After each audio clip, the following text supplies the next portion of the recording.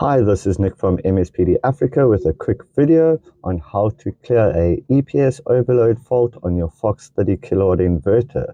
We are going to get Matt to turn on a whole bunch of loads. And as we can see, we have a EPS overload fault.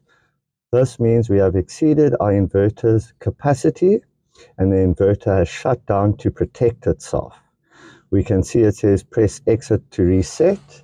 I'm going to press exit to clear the fault. And as we can see, we've got a EPS overload fault straight away.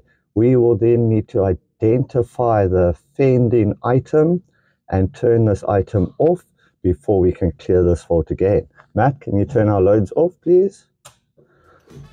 And now we can press escape again. And we have successfully cleared our EPS overload fault.